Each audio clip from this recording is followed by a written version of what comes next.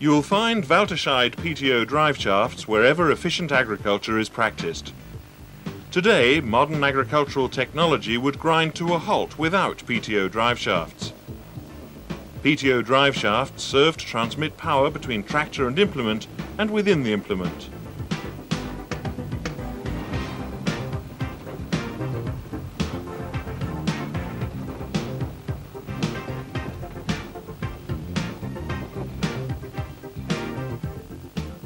In the past, agriculture could only be practiced and food only produced with the help of draft animals and strenuous manual labour.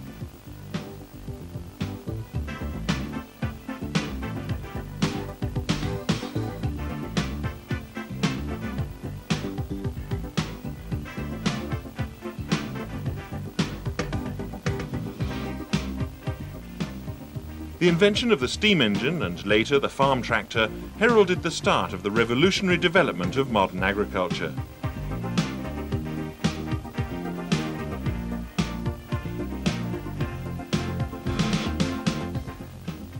For many years, driveline engineering was the domain of flat belts and chain drives.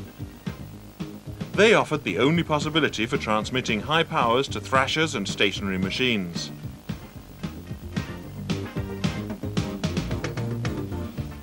A further stage in agricultural driveline engineering was the development of the PTO drive in tractors. This enabled the expedient combination of tractive power and PTO shaft power for the first time.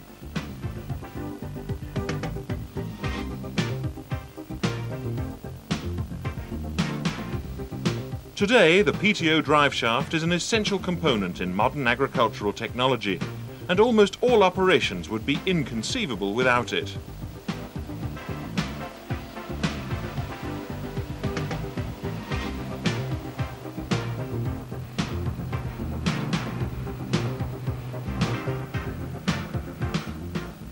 In order to use Cardan or Hook's PTO drive shafts of the kind typically used in agriculture, a knowledge of the theoretical principles involved is absolutely necessary.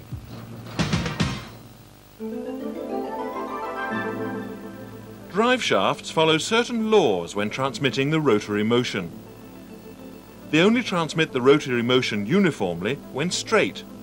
No lead or lag angles occur in this context.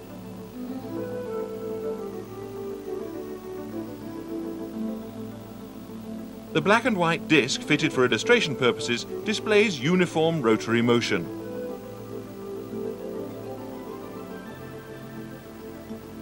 When angled, the shaft transmits the rotary motion unevenly as the working angle increases. A lead or lag angle occurs in the driven joint.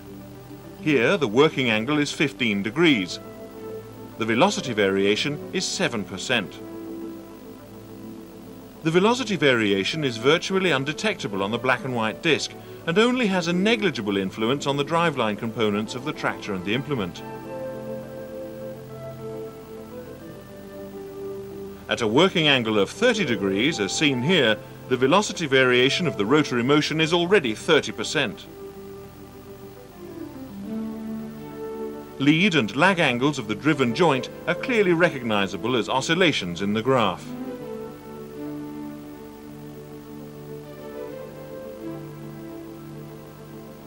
The non-uniform rotary motion can now also easily be seen on the black and white disc.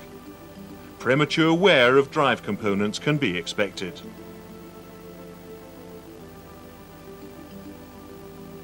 At a working angle of 45 degrees, the velocity variation increases to 70%. The pronounced oscillations of the lead and lag angles can be seen in the graph.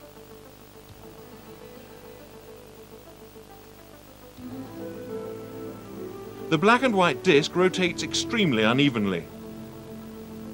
The destruction of drive elements is the aftermath.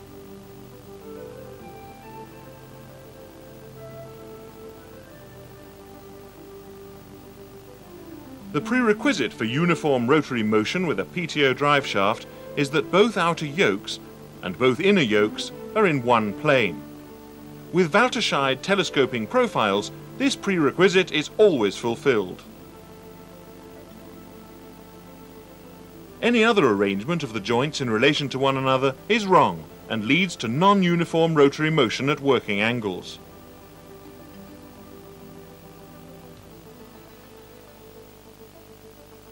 The velocity variation of the rotary motion is compensated for when the working angles of the two joints are equal. This is the case with the so-called Z-bend, when the centre lines of the PTO and PIC shafts are parallel to one another.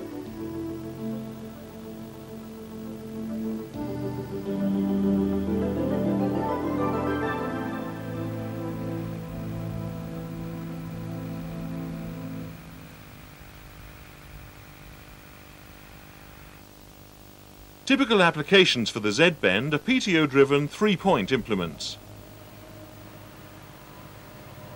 On these implements, the PTO and PIC shafts must lie parallel to one another in order to achieve uniform rotary motion through identical working angles of the joints. In the case of optimum three-point attachment, the PTO and PIC shafts remain in a Z-bend even when the implement is lifted. In this way, the rotary motion is always transmitted uniformly.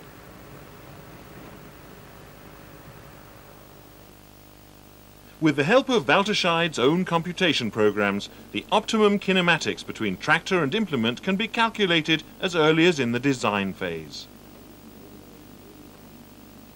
In the diagram, lifting of the implement in millimeters is shown on the x-axis and the velocity variation in percent on the y-axis. With optimum attachment, the velocity variation during lifting of the implement is below 7%. In the case of faulty attachment, for example excessively short and excessively high attachment of the top link, an exact Z-bend is no longer possible during lifting of the implement. 7% velocity variation, which can be considered as the damage limit at a PTO shaft speed of 540 RPM, is already exceeded after lifting the implement slightly. Even when idling, the audible pronounced velocity variation leads to extreme oscillations and thus to wear on the drive elements. Connecting profiles and gear teeth are destined to premature failure.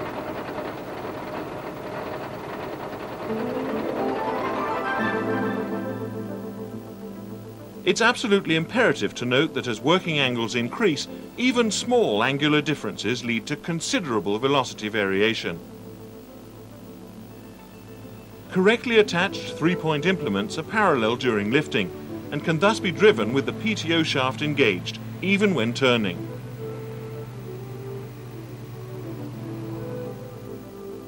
In the case of the so-called W-bend too, where the imaginary extensions of the connecting shafts intersect exactly between the joints, the velocity variation is compensated for by the equally large working angles.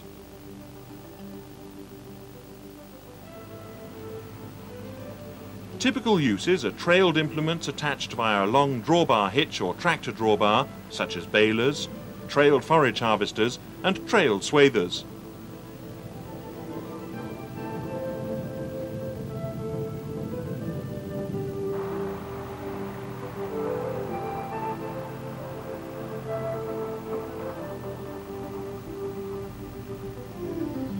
When attached correctly, extreme corners can be taken without velocity variation.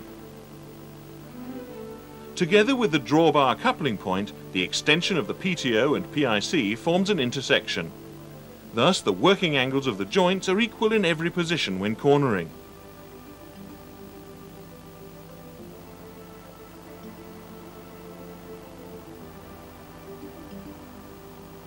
The computer calculation shows that right and left-hand corners can be taken with ease.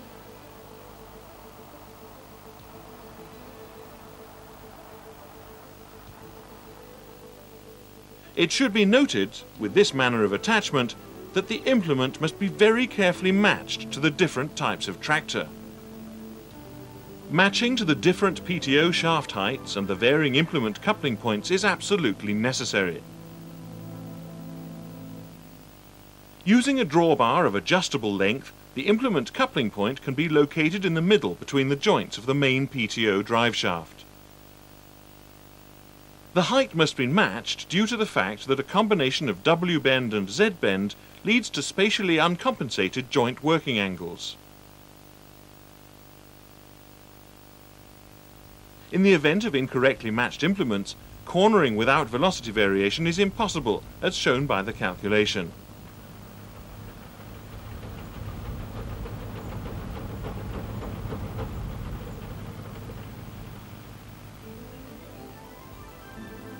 In order to avoid oscillations in the case of unilaterally angled PTO drive shafts, a constant velocity joint must be used.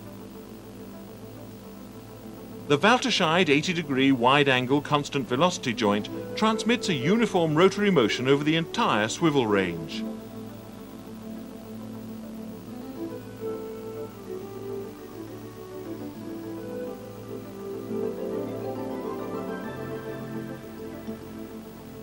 The wide-angle constant velocity joint is a centered double joint.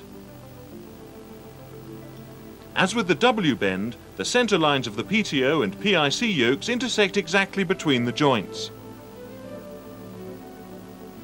The centering system divides the total working angle evenly. Thus, uniform rotary motion is always guaranteed.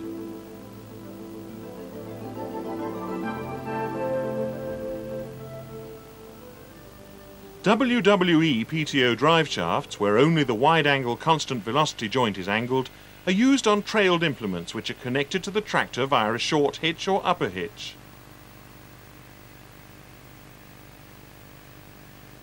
The wide-angle constant velocity joint on the tractor side, shown here without its guard for demonstration purposes, is located either above or below the implement coupling point.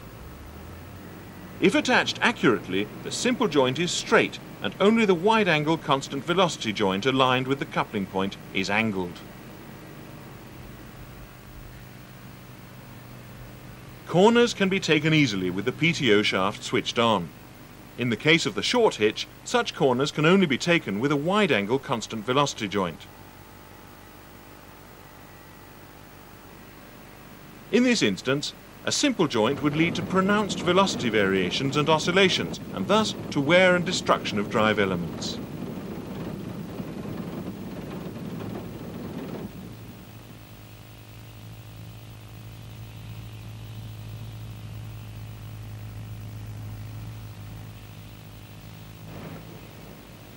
Even slight attaching errors, such as an excessively long drawbar, have only little influence on the drive. Slightly limited cornering is still possible with the PTO shaft switched on.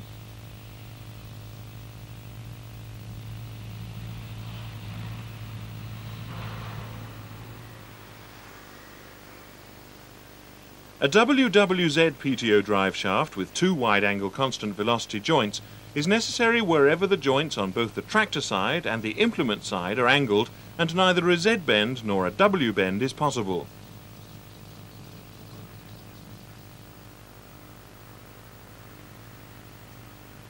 With loading or silo trucks, the joint on the implement side is also angled, by operating the articulated drawbar for example, so that uniform rotary motion on the clamp silo is only possible with WWZ PTO drive shafts.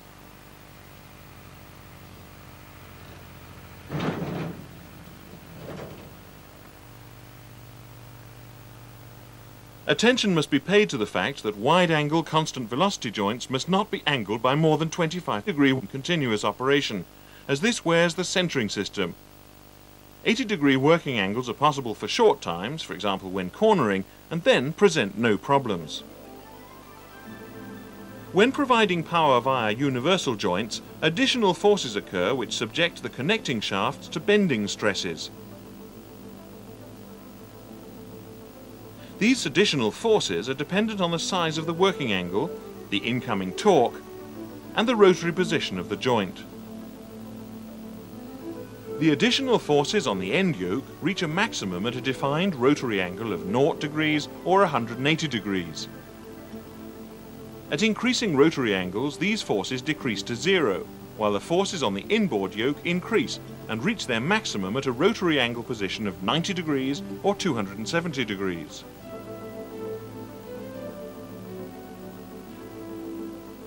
Thus, the additional forces are not constant, but fluctuate periodically twice per revolution.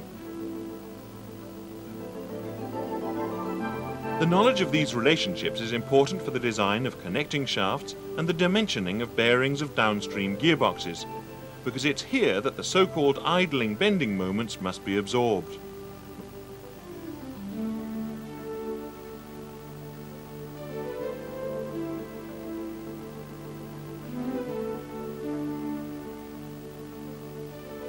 The maximum bending moments, MB1 for the rotary angle position 0 degrees and 180 degrees, as well as MB2 for the rotary angle position 90 degrees and 270 degrees, are calculated from the incoming torque, M1, and the joint working angle, alpha.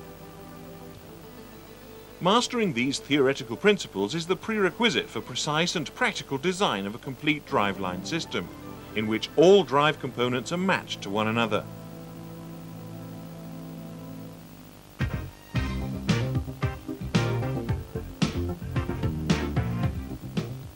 The Walterscheid driveline system. Complete drive systems from a single source. System solutions are our forte. Walterscheid has special drive solutions for the most diverse machine concepts.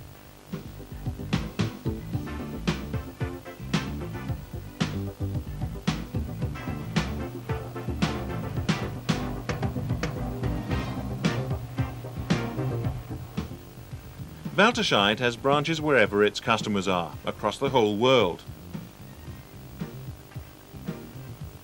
A well-assorted stock of original spare parts for PTO drive shafts, PTO drive shaft guards, overload and overrunning clutches guarantees rapid supplies round the clock.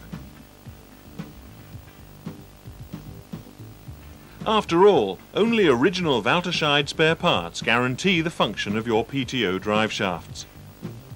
Therefore, always look out for this sign. Only use original spare parts from Walterscheid.